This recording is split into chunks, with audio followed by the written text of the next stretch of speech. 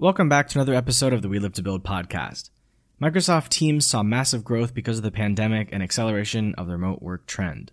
Whether you're an end user of Microsoft Teams or thinking about developing apps for the Microsoft Teams marketplace, this episode will help you better understand the pros, cons, and process of what it's like to develop, submit, and launch a Teams app.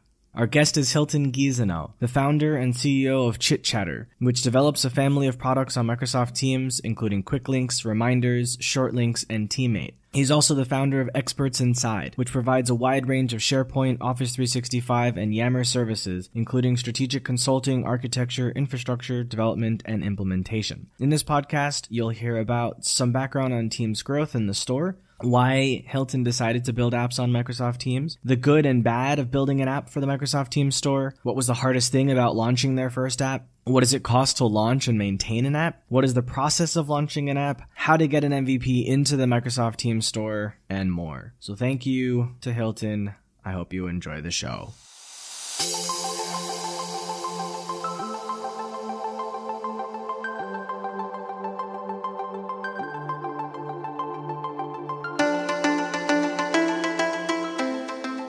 Welcome to We Live to Build. My name is Sean Weisbrot, and I'm an entrepreneur, investor, and advisor based in Asia for over 12 years.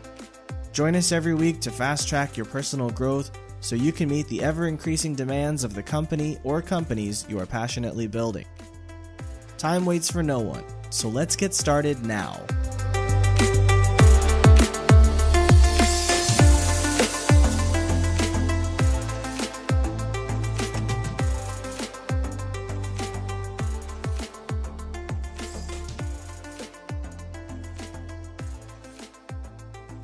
Thank you for taking the time to sit down with me and talk about Microsoft Teams. I have to say, even though I consider Microsoft Teams to be a competitor of my startup, for the purposes of the podcast, I think it's a really interesting thing that people should hear about. So I'd love to talk with you more about it. Thank you for joining us. Sure. Thank you for inviting me on. It's a great honor to be part of the show.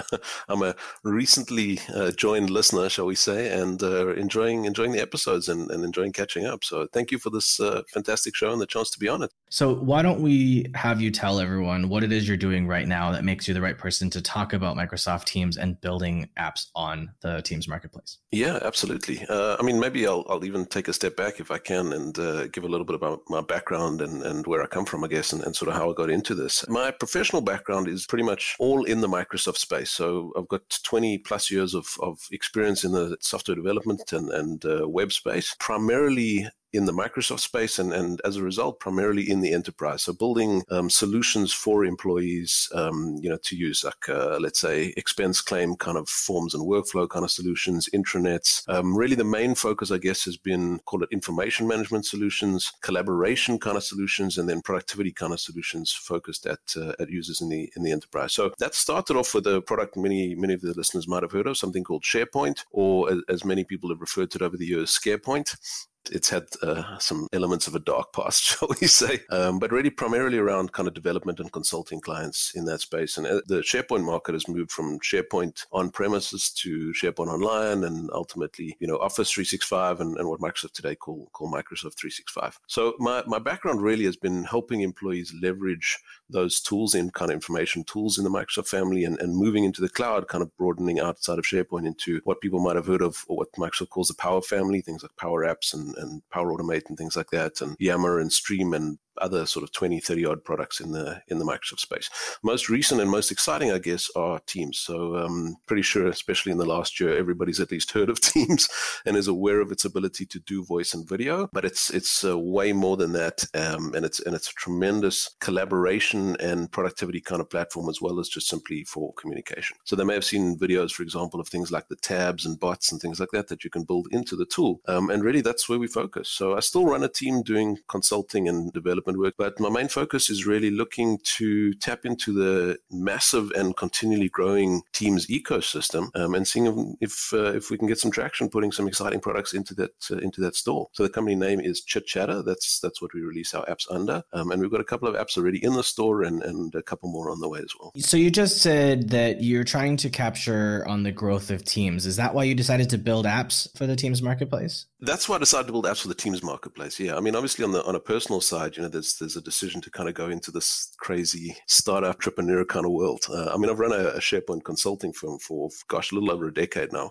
So I guess in some ways been a business owner in that way, but it's very different in the bespoke custom development / consulting world to kind of the SaaS, B2B SaaS, building a product kind of space altogether. It's something I've wanted to do for a long time, and I dabbled in a couple of things, but just sort of personal life and coming to be in the right place at the right time. And then Teams obviously being what it is and seeing the tremendous growth it was, and our experience in the Microsoft enterprise kind of marketplace, it was just a perfect storm, I guess, of everything coming together. So with the growth of users on the platform and the growth in the number of apps available in the marketplace, what has been your experience having launched several apps? Are you seeing large and fast growth in the users adopting your applications on the marketplace, or is it slow going? What does it look like? I'm not a lawyer, but it's probably always worth adding in a caveat up front. Everything that I share is obviously my experience, or our experience from a ChitChattr perspective. We've got a couple of different apps. I'd love to actually just take you through 2 or 3 of the apps on the show, maybe just explain to people what they do so they get an idea of kind of what perspective we're coming from. But essentially, everything that we're coming from is our perspective. Your mileage may vary, I guess. It's also very different coming to an app marketplace like this. If you have an existing brand and you're kind of just creating your team's projection of that, people will know, like, let's say Trello and GitHub and things like that. A lot of those kind of companies now have a Teams app as well. But that's really just, the face of their brand or their app into Teams, versus what we're doing is building things that are from the ground up created for Teams specifically. All of my answers, I guess, just bear in mind for the listeners, are obviously effectively going to be from our perspective on that.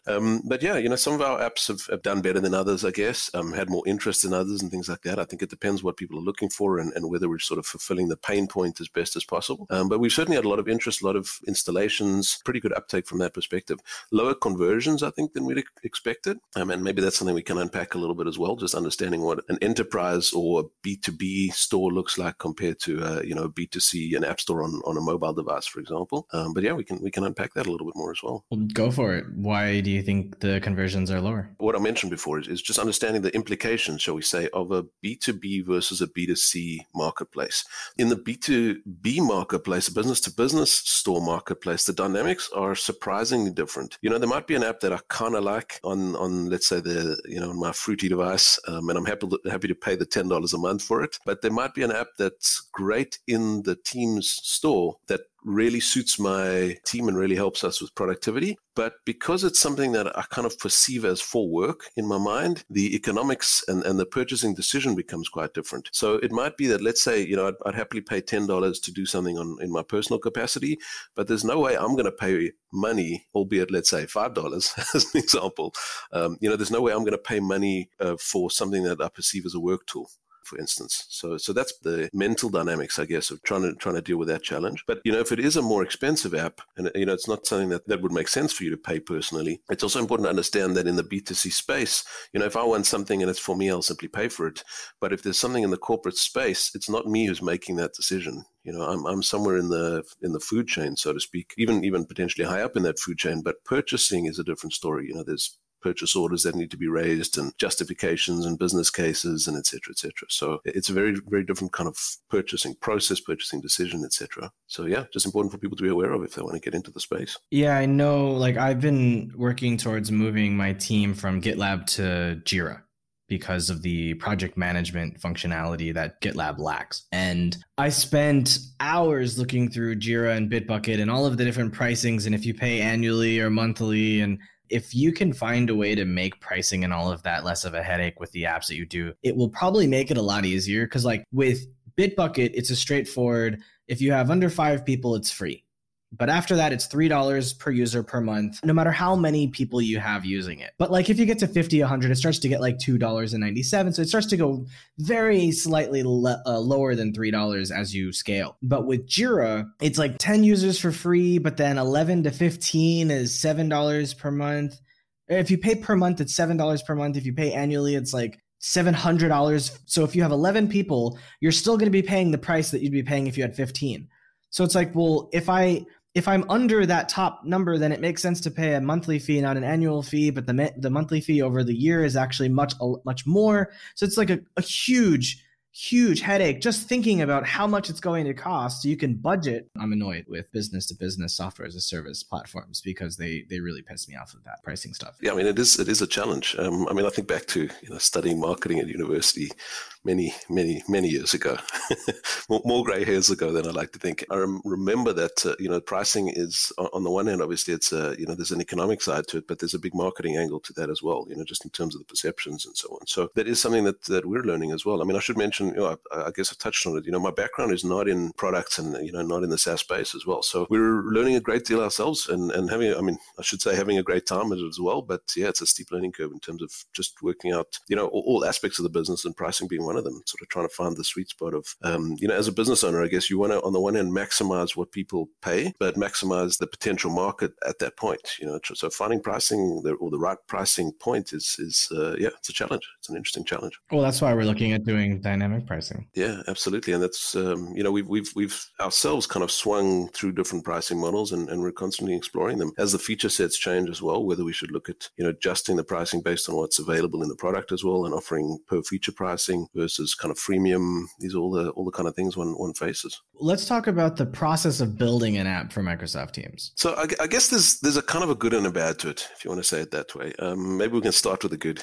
There's a ton of support and there's a ton of material to get up and running. Microsoft, I'm sure many people remember there's an old famous video of Steve Ballmer from, I don't know, this is probably 10, 15 years ago, jumping around on stage shouting, developers, developers, developers, an old famous video. Microsoft's history and their philosophy, to a large extent, has been around enabling developers. So the Team Store has a lot of capability to get development teams up and running. So there's a ton of documentation, samples, webcasts, monthly community calls, a ton of open source projects, for example. There's a lot of support and material to get teams up and running. Incidentally, personally, maybe just worth mentioning, I'm very personally passionate about the development community. So if anybody wants to get into the space, they'll almost certainly see me somewhere. Very active on the forums, and I produce a number of open source samples and document updates for the actual Microsoft Teams docs and so on. So, my philosophy is kind of making the marketplace bigger and better for everybody by trying to help out on that perspective. But there's a lot of that kind of support for getting teams up and running, teams with a small t, shall we say, and lots of extensibility points in the product as well. There are a lot of ways that you can build things for teams. So, whether it's something for, let's say, collaboration, or there's new extensibility points now for inside of a meeting, you can actually build an app that will join, the actual meeting experience as opposed to, let's say, the post-meeting experience, all of those kind of things. In addition, also worth knowing, and again, it's obviously different from different kinds of stores, let's say B2B, B2C store versus, let's say, some other product that you're using, etc. On the Microsoft side, there's no charging model. There's no fee model at all. On the one hand, that's kind of a little bit of a negative. There's no charging model built in, so there's no model natively in the platform to charge customers. The positive of that is that you don't pay any fees to Microsoft. So, Apple, I think that's like 30% of the price goes to them, for example. Teams, if you get a converted customer, you're taking 100% of that revenue home. So that's great. And that's, a store with 140 million people, something like that. So that's tremendous. And Microsoft's obviously effectively doing marketing for you by, having that store and so on. Looking back over my experience, one of the things that I would suggest and advise to people, I'm not sure how applicable this will be going forward, but just a personal story, and this is me sharing my pain.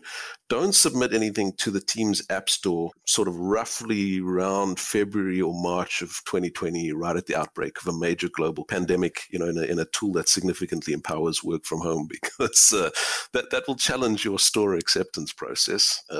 We had rejections from Microsoft because portions of our app weren't working. And when I went to go and see what was going on, basically Microsoft Teams wasn't functional. The Teams team was obviously scrambling to try and scale this thing to the order of magnitude required. So to just take the marketplace and the timing, I guess, is a bit of a lesson from there. But aside from that, some of the perceptions that you're going to encounter in terms of things like users and some of the messaging around that is where you're going to face a bit of a challenge. One of the things we found, for example, is that users are quite surprised that there's a pricing involved for the purchase of our apps. We've had a number of customers or a number of feedback items, shall we say, from users who've been quite surprised that, that they're having to pay for whatever this thing is. And some of them have been quite quite surprising in terms of, just doing like a LinkedIn search and seeing sort of who that's coming from. It's been interesting to see, maybe even senior in the software field, for example, is surprised to be paying for an item. I suspect what happens is that somebody in the team installs it and then somebody else is trying to use it and maybe hitting the freemium limits, for example, and not sure how it got there. But yeah, effectively just having users understand that your app has come from a third-party marketplace and that it's not native to Teams, and that, yes, they need to pay because this is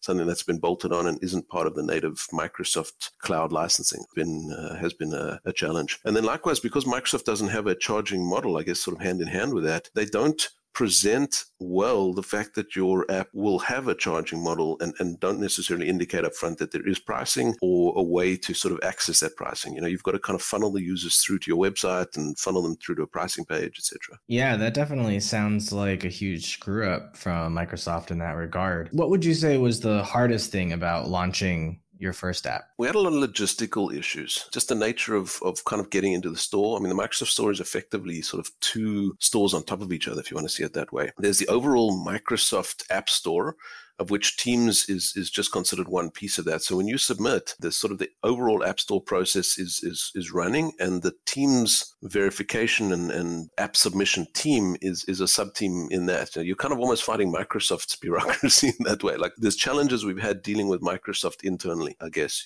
We had, for example, portions of our app get rejected because of requirements that were coming through from the main Teams engineering team to the store validation team that were like literally just in conflict with one another. We were told to add things into our app that we didn't want to add in simply to satisfy certain requirements. And when we added them in, we were getting rejections that pieces of our app were broken because we added in this functionality that they'd requested, but they weren't clear on what it was supposed to do. We just were meant to add it in because of some thing that had changed in some requirement somewhere. Another big part of it has been the learning curve as well. Something I didn't touch on, but I mentioned Microsoft Teams has a lot of extensibility points, for example. I mean, one of those, for instance, is building a bot. You might want to put a bot into the store, and there are probably 7 or 8 separate technologies you kind of need to get yourself or your team skilled up on in order to build a natural language understanding and responding kind of capability. If you've got a lot of bot experience, for example, that would have been fine. But if you don't and you have the idea to build a bot, there's quite a steep learning curve. I'm curious if Microsoft charges you anything, whether it's a one-time fee or a monthly fee or a yearly fee, to be a developer for the Teams store. There's no cost to the submission process. There's no account fee, anything like that. Your app is done and you go to submit it to the store. Walk me through how it gets from submission to in the hands of users. In order to do a store submission, you have to have obviously developed the app. I mean, that probably goes without saying, but there's obviously development and there's obviously testing internally. Your app has to kind of be ready, for users to use it. But aside from that, there's quite a detailed list of requirements that you need to have in order to even go through the submission process. Things like the app has to have certain icons to appear in the store, for example, but also Microsoft mandates that you have to have a website for your app or for your company. And that's not from a marketing perspective. That's specifically because you have to be able to redirect users to a terms and conditions document. You have to have data policies and things like that. So you have to be able to have something that you can point users to in order to be able to put things in the store. And again, none of this is business. Once you've got an app, how you choose to market it in terms of things like a website and, et cetera, et cetera. But this is just purely the store submission process. You have to have screenshots. You have to be registered as a Microsoft partner, which itself can be a challenge. We started using a particular business model, and that gave us some complexities as well, just in terms of the physical entity model. So there's a lot of pre-work, I guess, if you like, before the actual store submission process itself. Then in terms of the submission, you're uploading the app and you're capturing a lot of details. The tool to use that is something called the Partner Center or the Partner Dashboard. I'm sure it won't be a surprise to a lot of people, but the sort of idea of the cobbler's children having the worst shoes. The software that Microsoft has that are facing partners as opposed to facing customers is not necessarily the same level of usability or consistency or bug freeness or anything like that. So the Partner Center itself is a bit of a challenge. But anyway, you're going through that submission process. And as I said, that's kind of like the primary Microsoft store. They will take that submission and pass it on to the Teams validation team, who will then do the actual testing of your product and effectively come back to you with a pass-fail. And if there's a fail, which typically there is, you can expect to have some sort of failure. And don't have to be necessarily serious things, but you can expect some sort of queries or things like that. Usually you'll follow that up with a meeting with the actual testing team to kind of explain your app and help them understand what it's doing and what it might be aiming to do. Incidentally, one of the other things as well that you need is help docs. So you have to have help documentation available for the users and other kind of requirements. Often it's just taking them through that and explaining how the app works and so on. And then effectively just working through the issues. We've got several apps in the store now, so we've been through that a couple of times, and we know what they're looking for, and we know what to avoid and how to sort of check the checkboxes, more effectively. To give you an idea of that, our first app was probably about a month or so of verification backwards and forwards. The last app was on the order of like 2 days. I think there were 2 minor things they came back with. We fixed them and resubmitted, and we were through. So there's kind of an experience of just understanding the store process as well, which obviously helps. Once that's done, there's a final submission. You basically just resubmit your app to kind of trigger the process from the beginning again. They'll approve it, and then you're in the store. Incidentally, we've noticed, and this is again our observation, and it's very point in time, I guess, February 2021. We've noticed that durations have changed as things have gone through. You can imagine when there were 100 apps in the store, and occasionally one of them has, let's say, a feature update. The verification team was less busy when there are 800 and something apps, each of those potentially submitting new versions, and obviously a ton of other apps going through as well. So they've slowed down quite a bit in terms of the responsiveness, shall we say. You're kind of at their whim. When they get to you, they'll get to you. There's obviously nothing you can do to accelerate or bypass that in any way. It's funny because the entire time you were explaining this insane process, it just reminds me of the patent process and how ridiculous that process is of going back and forth with the patent office employee and trying to explain how things work and getting them to basically accept your proposal, and how it can take months, if not years. So it seems like Microsoft is heading in that direction, taking years to agree on something. I hope it doesn't get to the point of years. It's gone from days to weeks. I hope we don't even get to months. Certainly not years. I mean, as I said, our first app, we were in the order of let's say, around about a month. But a lot of that was really just us, learning what they were looking for and so on. Microsoft do document a lot of this. There's quite detailed docs on what you need to have and what needs to be in your app and so on. So if you follow those, you've obviously got a much better chance of process going more smoothly. If you don't follow those, you're more guaranteed to have issues. And if you don't have the icon of the right size, like you can't even go through submission. Some of those are pretty low, kind of go, no go kind of things. But yeah, there is a process. You'll appreciate this from the company perspective. There are a lot of things in terms of putting a business together that one does need to go through.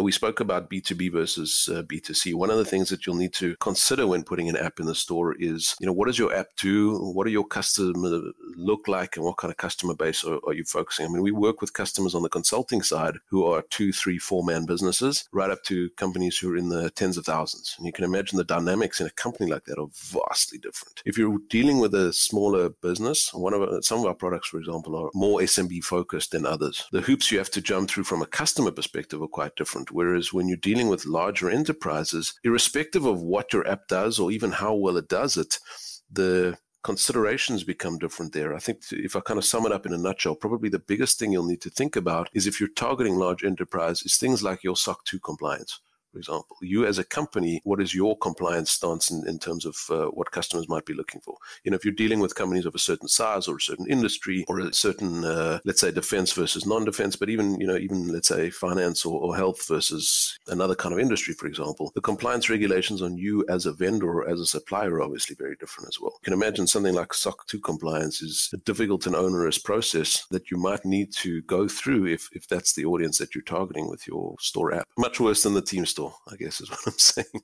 What is an alternative to working with Microsoft Teams, I guess, in this regard? This was a question we faced as well, is in terms of trying to get, I guess, the equivalent of an MVP, minimum viable product. How do we get something into market to test its viability as easily, as quickly, and as cheaply as possible? In fact, I mean, this is maybe a good time to tell a story. We've got a few apps that we've built. One of them never made it to the actual store itself. We went through the entire process, the verifications. There were a few bugs that were raised. We addressed all of those things, etc., etc. And at the end of it, Microsoft decided, like literally the last stage in the verification process, they decided that even though it was now technically working to what they expected, they decided that they didn't feel there was enough business value in the app for them to list it in the store, which I found quite a strange thing. I mean, they didn't know what purpose we had in terms of building and releasing that app. It was intended to be part of a suite and so on. It wasn't necessarily meant to be a standalone product, but it was interesting that we got, rejected for that reason. It was almost like Microsoft are trying to make sure that there are no card apps in the team store, if you want, kind of the equivalent of that, I guess is a way to say it. So we could have maybe approached that differently or something like that in terms of the process of an MVP. I think that's the key lesson, is that if you're trying to test the validity of a product, which is worth doing anyway, the equivalent concept of an MVP, understand that the store process is going to put requirements on you that don't necessarily make sense in terms of trying to get something to market quickly. There are ways to kind of get in the store without necessarily going through the store. So I guess the most classic is, I'm sure many of the listeners will know about in terms of something called a fake door, or I've heard it referred to also as a front door, things like that. But basically just trying to build a website to gauge interest, doing the marketing work to see if people might effectively buy your product. And that's different for a pure kind of SaaS website, if you like, versus something like a Teams app, because people are expecting you to be in the Teams store. So maybe how you approach customers or something like that. If they go and search for you, they'll find your website, but they won't find you in the store, and that might raise some flags. So it's possible, but it's something to be aware of. The other alternative is to look at the side loading process that Microsoft provides. All the stores do this. If you're building your own app, let's say for your Android device, you can side load the app onto your own device in order to do testing and verifications. But there is an option to do that through the Teams product as well. So if you had customers that you're working with, we had this with beta customers, for example, where they could side load our app during the beta process, and the back end, the database was the same and so on. So when we ultimately went to the store, there was virtually no notice from the end users. It simply flipped from mode A to mode B. The data was intact, the experience was intact, the conversation histories, all of that kind of thing was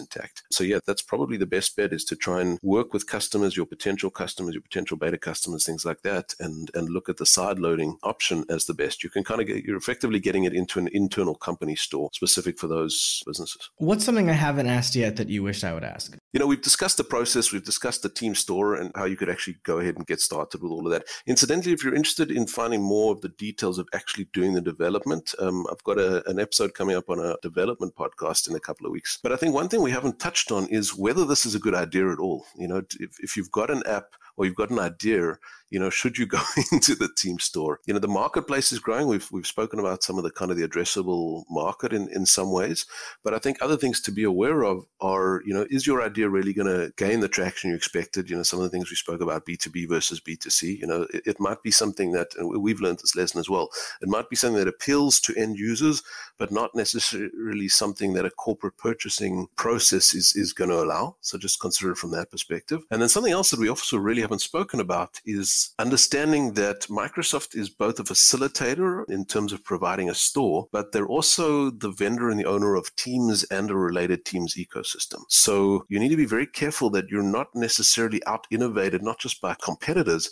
but by Microsoft themselves. We had an incident about a week ago or so where Microsoft have launched a free app, a portion of which competes with an element of our application. They're building stuff continually in the box and out of the box and so on. What I mean by that is certain things are built natively into Teams and others are, let's say, free apps that you can download and configure and host yourselves in that kind of company store. So they're not natively in Teams, but, they're effectively free or close to free for users. So yeah, it's something you need to be aware of. Just to keep an eye on the Microsoft landscape, keep an ear to the ground and make sure that what you're thinking of building isn't something that Microsoft themselves are building. I guess is something to be aware of. That sounds like what Amazon and Apple have been accused of doing. Basically, like someone made an app for iOS and it was so good that Apple just happened to sneakily launch their own and then, just like prevent the other company from staying on the store. And Amazon's been known to monitor the growth of certain products or industries on the platform and then come out with their own lower cost version that can manufacture at scale. Basically destroy these tiny companies because, we've got better toilet paper or we've got better sunglasses or whatever it is. So definitely one of the problems I would say with building on top of somebody else's platform is they could always destroy your business with the stroke of a key. I think maybe the one way to compete against that is, Warren Buffett talks about the moat in a company, for example. I think what one needs to do is in considering whether the product makes sense is not just whether it's fulfills a business need, but whether it's a kind of product that you can build significant IP into to make sure that your moat's big enough. If it's something that is so easy to compete with that the likes of the store owner could come out with something pretty quickly and easily, it might not be a great idea to even embark on the product versus something that, has some quite complicated proprietary kind of IP built into it. So how can people follow up with you? So to get in touch with me, they can go to chitchattr.com. That's ChitChattr without the E.com. That's our main company site. But to get in touch with me personally, they can connect with me on LinkedIn or any of the other kind of social medias. And I'm happy to drop my email as well. It's hg@chitchattr.com. That'll be available in the show notes at welivetobuild.com/listen. And if you like this episode, definitely reach out to Hilton and leave us a review on Apple Podcasts so more people can find us. And don't forget that entrepreneurship is a marathon, not a sprint. So take care of yourself every day and make sure that what you're building can be owned by you and not somebody else. Thank you.